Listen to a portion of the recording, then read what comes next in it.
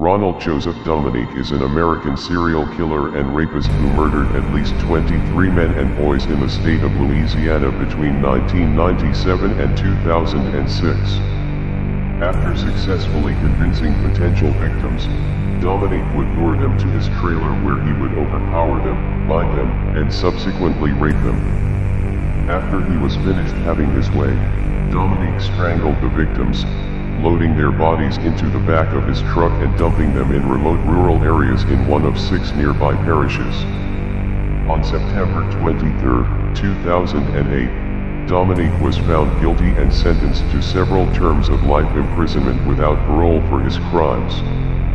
Following his conviction, the FBI stated that Dominique's was the most significant serial homicide case in the country over the past 2 decades in terms of both death toll and duration.